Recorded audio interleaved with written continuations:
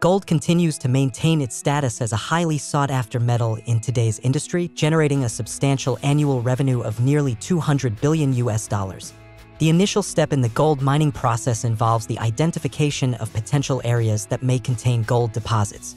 Geologists and mining companies conduct extensive surveys, prospecting, and geological studies to pinpoint these promising locations. This meticulous process may entail analyzing geological maps, conducting soil sampling, and utilizing advanced techniques such as remote sensing or geophysical surveys. Once a potential gold deposit is identified, the site undergoes preparation for mining operations. This encompasses clearing vegetation, constructing access roads, and establishing necessary infrastructure like camps and facilities. With the site adequately prepared, the extraction of gold commences. Most gold is obtained from lode deposits, commonly referred to as vein deposits, which are concentrations of gold and other metals within the cracks of rocks. Extracting gold from these deposits necessitates hard rock mining, whereby gold-bearing rock is removed through drilling and blasting. Miners venture deep underground, descending over half a kilometer, equipped with specialized machinery tailored specifically for the drilling process. This drilling equipment comprises a long-hole drill rig, which typically includes a drill steel, a long hollow tub, a drilling machine, and a source of compressed air. Positioned in the desired location underground, the long-hole drill rig inserts the drill steel into the rock face, initiating the rotation of the drilling machine while simultaneously feeding the drill steel into the rock. Compressed air is forced through the center of the drill steel to aid in removing drill cuttings from the hole. The arrangement and layout of drill holes are meticulously planned by mining experts and geologists employed by the mining company. These plans take into account factors such as hole size, spacing, and angles to optimize fragmentation and ensure the safety and efficiency of the blasting process. Once drilling is complete, the holes are meticulously prepared for the explosive charges. This involves cleaning the holes of any debris and installing various components like stemming material, detonators, and initiators. Following these preparations, the explosives are carefully placed into the drilled holes and the blast is initiated from a secure location. The resulting explosion breaks the rock ore into fragments that can be easily handled, transported, and further processed. After blasting, miners utilize a mucking machine to transfer the ore to cars, which are then transported to the main shaft and brought above ground to the mill. The introduction of mucking machines streamlines mining operations by automating the process of removing loose material that would otherwise require manual labor or the use of additional equipment like loaders or trucks. Subsequently, the gold-containing material, whether it be ore or scrap, is prepared for further processing by being crushed and ground into smaller particles resembling gravel in size. The material is then pulverized in a mill until it reaches the texture of beach sand. This step is crucial in increasing the surface area for subsequent chemical reactions. A water and cyanide solution is added to the pulverized ore in another mill, further grinding it into a mud-like pump. This pulp flows into large settling tanks where the heavier wet solids sink to the bottom while the water at the top drains to a separate area. Workers transfer the wet solids into an agitation tank and introduce air, a process known as aeration or air agitation. The purpose of aeration is to infuse oxygen into the slurry, thus initiating a chemical reaction between the cyanide and the gold trapped within the ore. This reaction leads to the dissolution of gold, allowing it to leach into the surrounding water. Once the gold-cyanide complex is formed and the aeration process is complete, the slurry is sent to drum filters for filtration.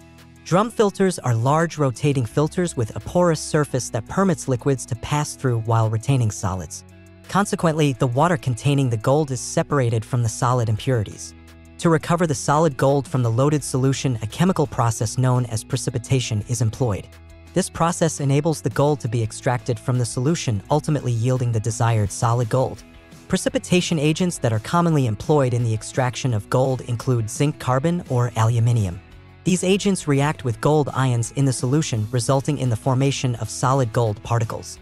However, these solid particles often carry significant impurities and need further purification. To achieve a higher level of purity, the gold concentrate obtained from filtration undergoes a process known as smelting. During smelting, the filtered material, also referred to as gold concentrate, is blended with flux materials. This mixture comprises a combination of chemicals such as manganese dioxide, fluoride, silica flour, borax, and sodium nitrate. The function of flux is to facilitate the smelting process by reducing the melting point of impurities, thereby enabling the separation of gold from other elements.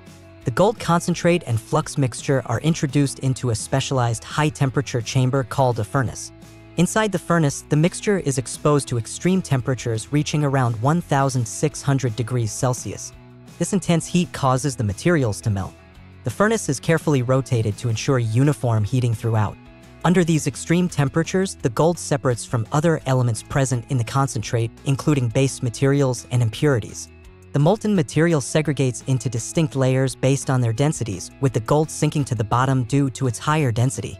On the other hand, the impurities, referred to as slag, rise to the surface. Workers collect the slag and a sample is taken to verify its absence of gold.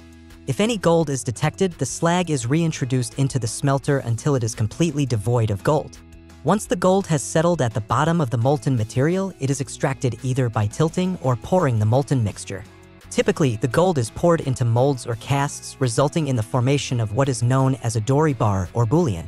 It is worth noting that the dory bar or bullion obtained at this stage of the smelting process only possesses a purity of 80%. To meet the international standard of gold purity, which is 99.9%, the gold must undergo further refinement. Following the refining process, the gold undergoes a series of tests to determine its purity and quality. These tests, known as assays, are usually conducted by specialized laboratories using various analytical methods such as fire assay, atomic absorption spectroscopy, or mass spectroscopy. Once the gold has been refined and its quality assured, it can be further processed into various forms depending on its intended use, including bars, coins, jewelry, or industrial applications. Given the environmental risks associated with cyanidation processes, adherence to strict environmental regulations and guidelines is imperative. Quality control procedures play a vital role in ensuring compliance with these regulations, thereby preventing the release of excessive cyanide or other contaminants into the environment. Effective treatment and waste management processes are also employed to minimize the environmental impact of cyanidation operations.